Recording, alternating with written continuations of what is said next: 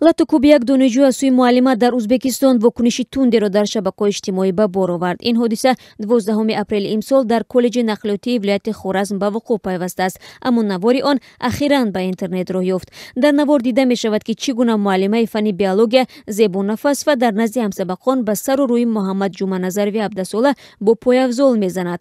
тавре маълум шуд, дар дарсҳо ширкат накардани донишҷӯ боиси хашми омӯзгор шудааст. Ин муаллима ҳатто таҳдид мекунад, ки Муҳаммад Ҷуманазаровро хориҷ хоҳад кард. Баъди як рӯзи нашри ин навор дар интернет зебонафас фаро аз кор гирифтанд. Дар кумитаи корбузанони вилояти Хоразм гуфтанд, ин муаллимаро ба дарсҳо наомадани донишҷӯ ва ҳамчунин мушкилоти хонаводагиаш асабонӣ кардааст. қабл аз ин ҳодиса шавҳари зебонафасаро барои қочоқи маводи мухаддир зиндонӣ намуданд. мақомоти маорифи вилоят мегӯянд, дар нисбати муаллимаи мазкур чораҳои қонунӣ андешида мешаванд. ба гуфтаи онҳо, латту кӯби кӯдак ва он ҳам дар муассисаи таълимӣ ва дар назди ҳамсабақон қатъиян манъ аст.